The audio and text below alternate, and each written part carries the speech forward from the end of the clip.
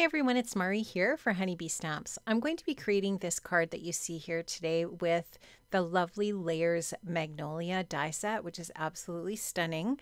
I'm also going to be using the Burlap A2 background die. You can see that I've cut that paper, the white paper with that die, and it's just going to create this really fun texture on my card front. I'm also going to be using the Bitty Buzz Cutter to cut my Magnolia dies, and you can see that I have my white cardstock in my Bitty Buzz Cutter. What I like to do is I like to cut a bunch of 3-inch strip white cardstock pieces just to have on my desk to run through my buzz cutters so that when I want to cut smaller dies like these ones, my buzz cutter is just perfect for that. This little die cutting machine is just so great. It folds up, it's really compact, and it does a really awesome job of die cutting. So I do really enjoy it. I highly recommend it, and I have linked it in the description box below. So if you're considering a small die cutting machine, this one's really great. So what I like to do with my lovely layers is I like to line them up all in order of their layers. And by the way, you can see a graphic on the Honeybee site how to layer these. It's super easy. You really won't need the graphic, but if you want to check it, it is there on the Honeybee site. And I am using some Dusty Concord, and I'm also going to be using Villainous Potion on my Magnolias. I wanted to do something different for the color, and I love purple, so these two colors of purple are just gorgeous together. So I start off with the Dusty Concord, and then I blend on a little bit of the Villainous Potion. I am using oxide inks. I'm using my Honeybee blending brushes, and I'm also using my Waffle Flower stencil mat, which is perfect for ink blending because your paper just sticks nicely to that silicone mat, and it makes blending a whole lot easier. So all of these tools are really helpful. I also have my ink pad to the left there in my ink stand. I only have one ink stand. I really should buy myself some more, but I do really like them, and you can just see how the oxide inks fit nicely into that ink stand, and it's just makes it easier to pick up your ink. So I'm going to blend all of those different pieces in exactly the same way, and you can just see how pretty they are when they're all layered up. I'm going to speed this up a little bit because it's just the same thing over and over, but I do blend those two purples on these 4 pieces, the 4 larger pieces of the Magnolia, and I die cut these twice. So I'm going to have 2 Magnolias on my card. And what I did, and you'll see this in a little bit, is I added a little bit of weathered wood to these as well, just a little bit of gray. I'll show you that in just a few minutes.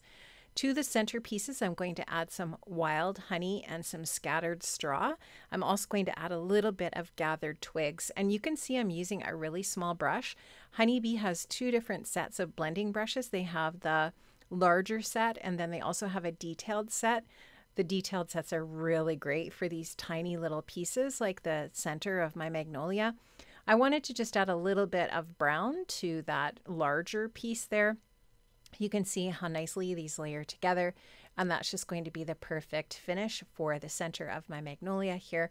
I'll just show you how this all looks when it's layered together. I will adhere these together just with some liquid adhesive.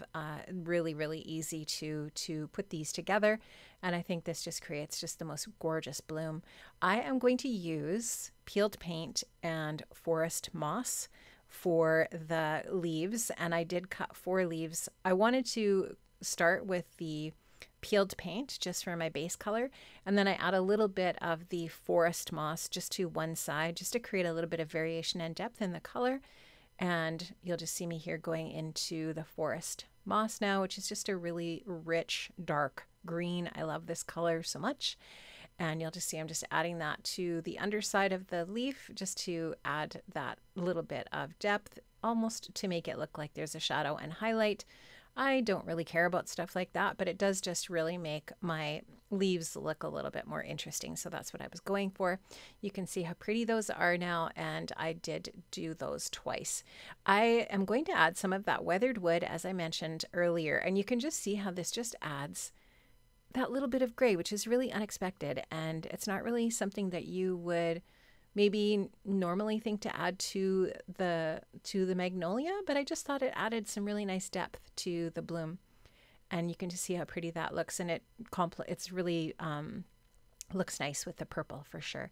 So there you can see my two blossoms are all adhered together now. I have adhered that burlap A2 cover onto my card front, which is just an A2 side fold card base. And I thought I wanted to just glue these both down flat, and then I changed my mind and decided to put the bottom Magnolia up on a little bit of foam adhesive. So I'm just going to grab it off there before the glue dries. I'll add a little bit of foam adhesive to the back of that and then put it back in the same place. I just wanted to pop it up a little bit so that it's a little bit more dimensional, laying over top of the other one. Just think it makes it look a little bit more realistic.